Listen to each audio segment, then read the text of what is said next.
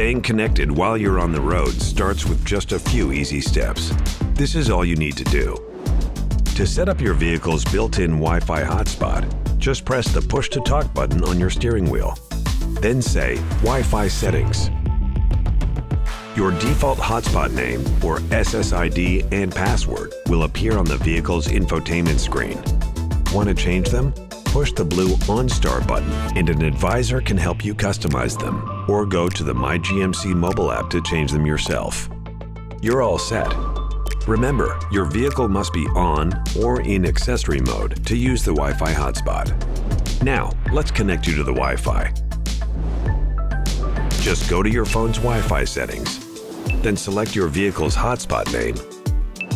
Enter the password. Done.